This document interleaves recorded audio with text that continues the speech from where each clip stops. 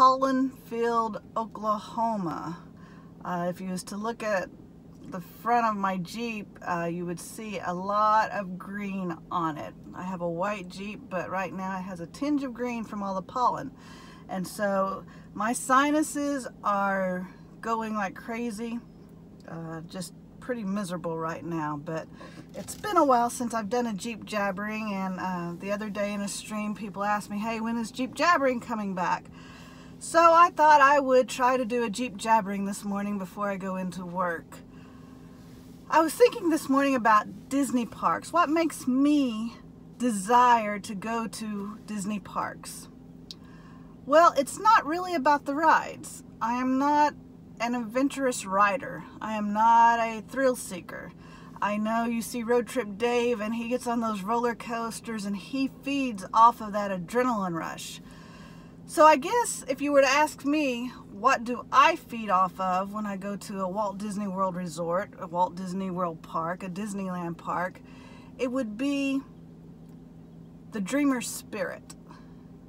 I feel like when I am on Disney property, I am in a place where dreams are birthed.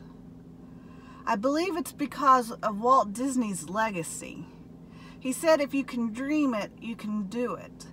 So I believe that when I get on his property at the parks, it gives me a sense of vision.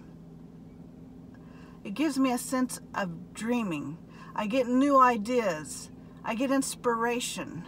It's just an inspiring moment for me and my husband. Even he talks about just getting up early and walking the resort grounds, how just things come to him, and how it's easy to just, even believe it or not, at Walt Disney World, even pray and hear from the Lord.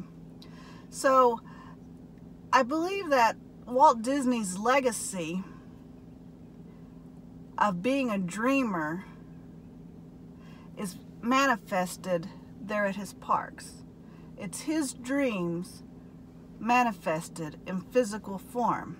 And so when I get on a Walt Disney World property or a Disneyland property, I am just inspired to dream. And I think that's a lot of it for some of the other Disney fans, like Dean from Dreamer's Empire. It's just that inspiration that comes. You don't even have to ride a ride. You don't even have to even go into the parks. Just being at the resorts themselves, it's just a wonderful feeling of imagination. Walt Disney said, first think, second dream, third believe, and four finally dare to do what you've dreamed, to do the impossible. You have but this one life to live, so go out and capture your moments and dream big.